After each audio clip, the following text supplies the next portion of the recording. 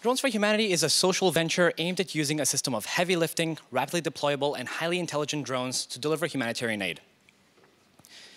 Through our research, we have found that only 20% of survivors of a natural disaster in third world countries receive aid in the golden 48-hour window following a natural disaster. That is, with a conventional system of helicopters and trucks.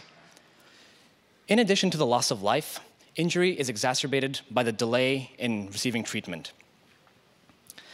This prevents people from getting back to work and thus making the economic conditions of an already devastated nation much worse. Our drones, on the other hand, are designed to deliver aid to survivors as quickly as possible, virtually reaching all survivors of a natural disaster in that 48-hour window, all the while for a cost that is multiple orders of magnitude lower than that of the conventional disaster response system. The fifth prototype of our Humanity One drone is nearing its completion and will be, to our knowledge, the world's first AI-driven drone logistics system. Our system employs machine vision technologies to autonomously detect survivors and deliver aid with little to no human intervention. Our multifaceted and patent-pending technology has attracted the attention of the Indonesian Disaster Management Authority, who has invited us for our first pilot test in Indonesia this coming summer.